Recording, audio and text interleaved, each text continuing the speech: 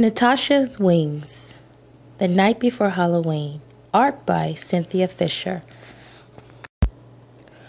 'Twas the night before Halloween, and all through the house, all the creatures were staring, except for the mouse. The monsters had gathered to plan and prepare for the trick-or-treaters who soon would be there. Mummies unraveled and put on new wraps.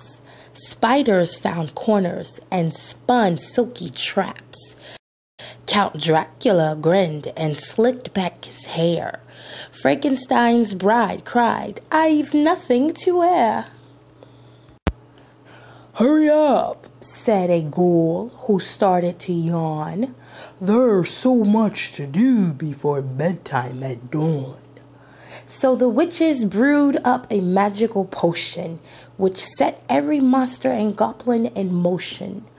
They blew up balloons and hung streamers and lights and decorated till the wee hours of night. Meanwhile, the children were tucked snug in their beds, while visions of candy corn danced in their heads. In the morn, when they woke, it was Halloween day. There was bobbing for apples and rides in the hay. There were costume parties and games to be played, cupcakes and candy, and of course, a parade. After dinner was served and the kids were done eating, it was finally time to go trick-or-treating. Moms repaint faces and straighten clown hats, but wings back on fairies, angels, and bats.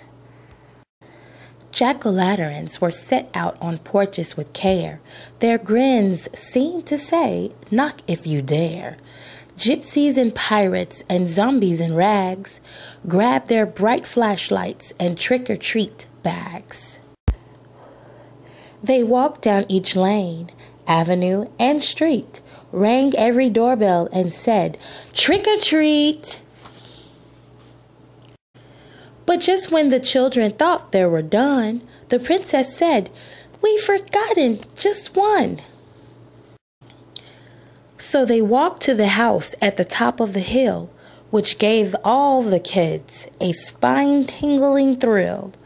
They stood on the porch and were ready to knock when they heard heavy footsteps and a turn of the lock. When what to their curious eyes should gloom but a wicked old witch holding a broom. Her cape, how it shimmered! Her face, oh, how scary! Her hat was so pointy it frightened the fairy. The wicked witch said, "Welcome, we have a surprise." And the children yelled, "Run! It's not a disguise." The monsters were sad when the kids ran away. They wanted the children to come in and play. The wicked witch said, "We can have our own fun. Come on, little monsters, the night's just begun." The monsters all cheered as they danced with delight. "Happy Halloween to all, and to all a fright night." The end.